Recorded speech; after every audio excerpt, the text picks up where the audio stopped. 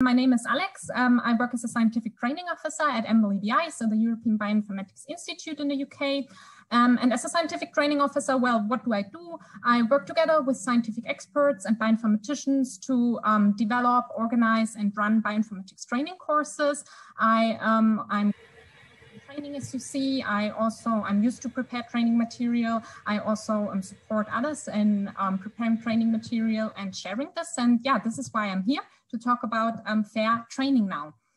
Well, why should you actually care about sharing your training material? Sharing training material can have a lot of benefits, and there are a lot of reasons for sharing it. For example, other people who will look for the training material online, they can use it as a source for self-study and gain a lot of new knowledge from this. But not only for trainees, it can be beneficial, but also for trainers. They can use the training material they find online as a source of inspiration. They can even reuse the training material and edit it and build upon it, which can save them a lot of time and money. But also trainers who put their training material online can get a lot of recognition, of course. So this all sounds great, but when we look for training material online, either as trainees because we need it for self-study, or we are looking for something as a source of inspiration as in the role of a trainer, we know that a lot of questions can occur. So for example, we might wonder, well, where can we actually find suitable training material? And if we have found it, we might wonder, when was it written? Is it still up to date, or who wrote it? I still have more questions about the content. Can I contact anyone? Or another question might be, in which context was the training material presented? And another important question is, can I actually reuse the training material? Am I legally allowed to do so? So you see that a lot of questions can pop up, and this is why it's so important, if you're sharing training material, to do that in a fair way, so in a way that it is findable, accessible, interoperable, and reusable.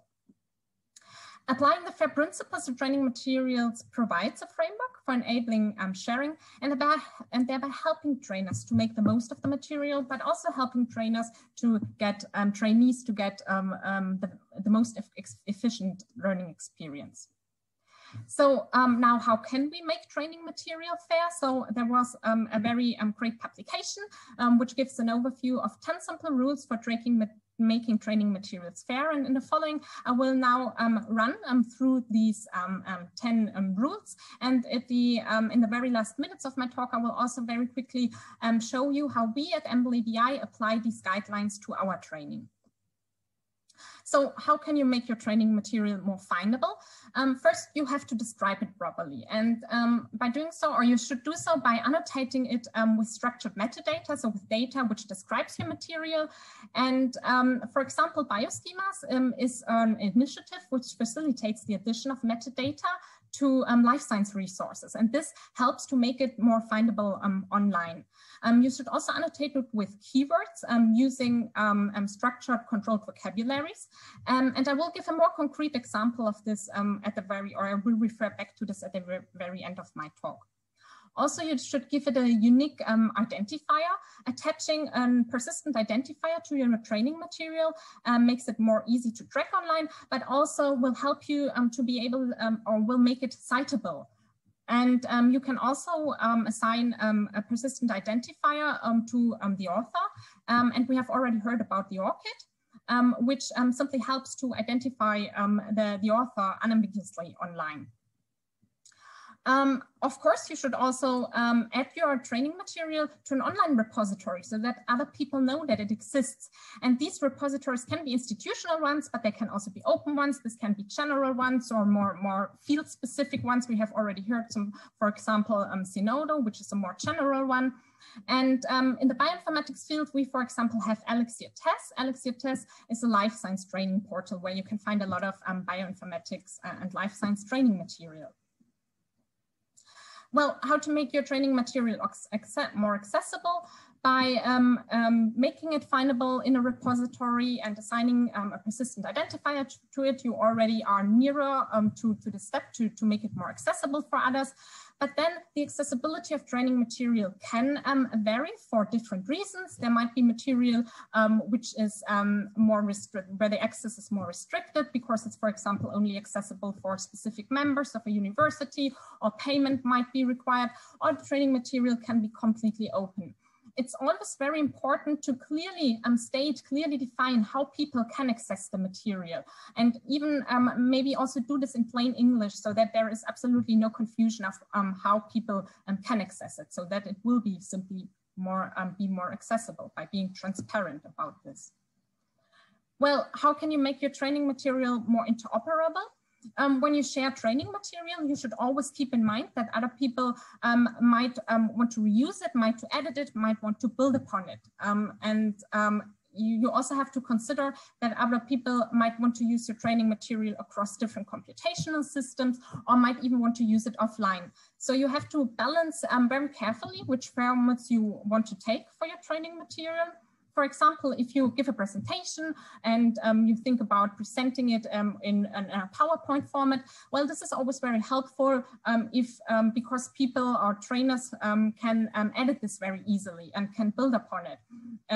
If you, for example, compare this with a PDF format, which is not so easily editable. But then a PDF format is, of course, much more easily usable across different computational systems. So you have to carefully consider this when you deliver training. Well, how can you make your training even more reusable? It's very important that you assign a license to your training material. So this will allow other people to know if they are allowed to reuse it and how they are allowed to reuse it, and also tell them how your material should be cited when they reuse it. Also add more metadata to describe the context of the material, and thus help the trainers to get more information about your material. This should, for example, include when was the material written, and who wrote it, where was it presented, in what context, what was the target audience of the event, and what were the learning outcomes of this event. Also keep your training material up to date and clearly state when it was last updated, and also welcome contributions. So encourage others to provide feedback and contribute to the further development of your material. So I have given you now a lot of guidelines in theory, and in the following last few minutes, I would very quickly like to show you how we apply these guidelines for our training that we deliver or that we provide at EBI. So first, we, as I've already told you, we offer bioinformatics training, and our training does comprise live training courses, which are face-to-face courses, not at the moment, of course, but also virtual courses and live webinars. And we also have on-demand training, so online training like online tutorials, recorded webinars, and course materials. And you can access and find all of our training offer on our course web page. We in the following, I would very more refer to the online tutorials we have. So we describe all our online materials properly by, for example, using EDA methodology. So EDA methodology is a set of controlled vocabularies, which describes concepts which are very common in bioinformatics and computational biology. We also link the EBI resources, so the databases that are covered in the training tutorials to the tutorials.